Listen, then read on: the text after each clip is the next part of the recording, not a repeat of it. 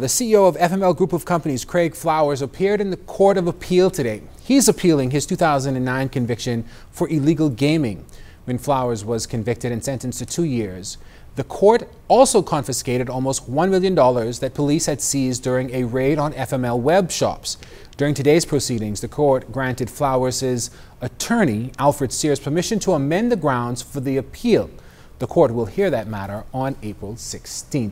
Still in the court, testimony began today in the rape and armed robbery trial of Thorne Cooper, who was accused of raping and robbing a pastor's wife inside a church back on June 15th of 2013.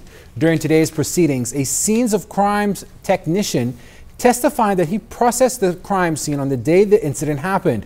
He indicated that he found fingerprints on the trunk of a red Honda that was parked in the yard, and also found fingerprints on a blind of the office window and shoe impressions in a male bathroom in the building. Under cross-examination, the officer said he did not recall seeing any blood, saliva, or semen at the crime scene. The case continues before Justice Ian Winder.